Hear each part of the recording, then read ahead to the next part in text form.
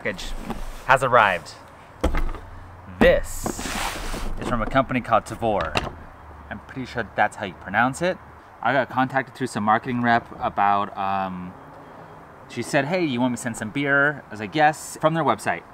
A relationship with award-winning craft brewers give our members access to beers you cannot get anywhere else. We're not a beer of the month club. You only pay for the beer you want, and you have control over when it ships to you.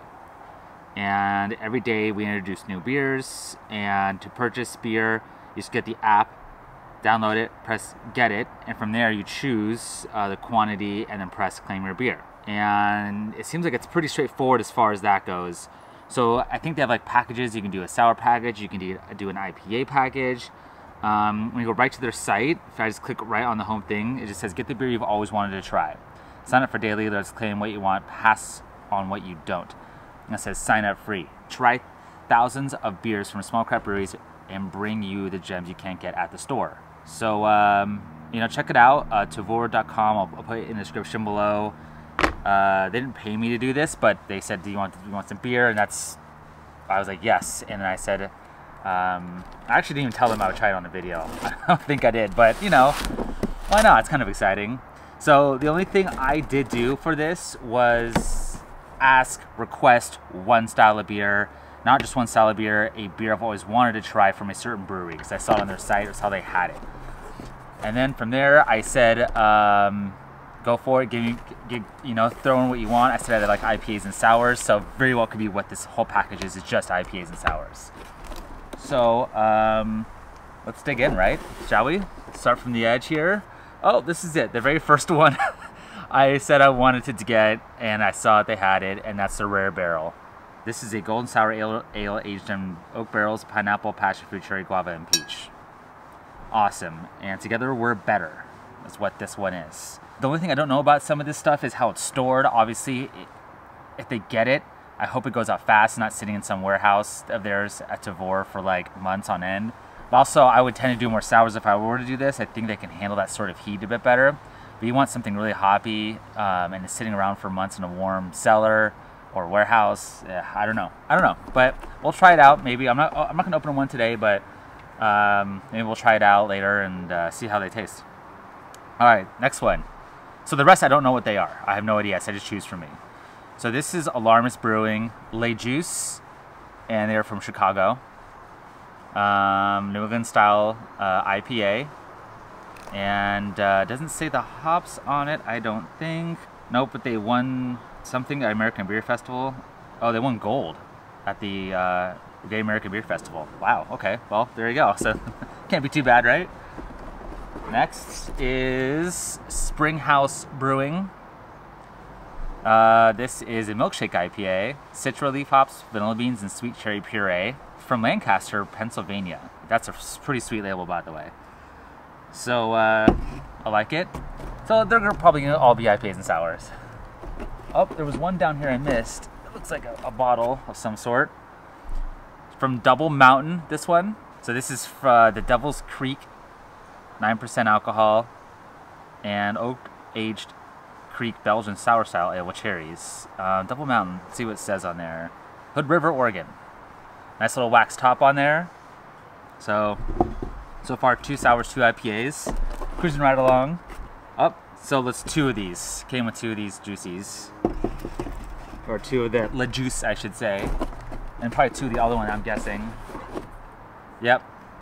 So 2 of those. Let's make a little collection going on here. Next one is Hype Beast by Trapdoor Brewing. Another great label. Vancouver. Oh, Vancouver, Washington. Okay. It's a sour double IPA with passion fruit and milk sugar. Triple dry hop with Galaxy and Citra. 8.5% alcohol. Wow. Now it does say keep cold and drink fresh. I agree. This is not cold. And this came in about 2 days ago. I haven't had a chance to open it yet. But right as I'm done with this, they're all going to go in the fridge. Because I do want to drink them I'll keep them as cold as possible. I imagine there's 2 of these. Yes, there are. 2 of the Hype Beasts.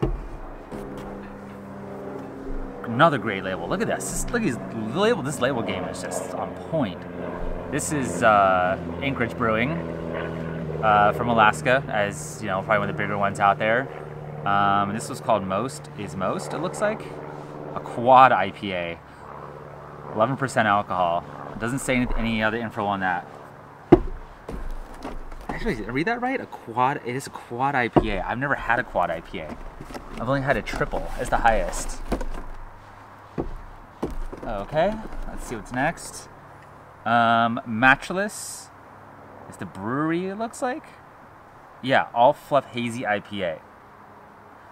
This is Citra, Eldorado, Amarillo, malt, Pilsner, wheat, flaked oats, honey, malt. Yeast is juice. And is brewed and packaged in Tombwater, Washington, it looks like. Another good label though. Probably 2 of these is my guess. Yep. And then a rare barrel again. Yeah, it's a different one though. That's awesome. So this is Ensorcelled. I think that's how you say that. And dark sour beer aged in oak barrels with raspberries. About 8% alcohol.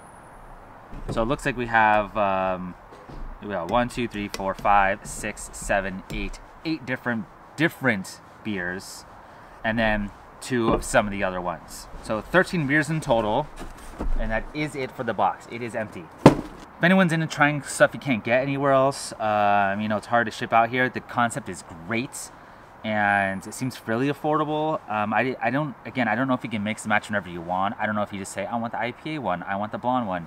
You might be able to contact them and just say what you like. They might be able to give you recommendations or just whatever, make a box for you. It is pretty cool. I do like it because there's definitely times where I want to try stuff and you just can't get stuff out here. Like the stuff from Chicago is pretty awesome. All over the place. Washington. So yeah, I am excited to try this stuff. Maybe I'll crack one open or a couple, either on a brew day maybe, or maybe as I'm tasting another beer, I'll just crack one open and review it just to see. I don't necessarily like do my own entire tasting videos for other commercial beer. Like I said in another video, I might start reviewing homebrewers beer a bit more, but commercial stuff, I don't think I'll necessarily ever really do a video dedicated just to that unless it's for like a big reason. So yeah, there you go. There's the unboxing. That's Tavour. This is what they do. Check them out. Thank you for watching. Like, subscribe for all the good content that's coming your way. Keep getting weird, keep drinking beer, and see you next time.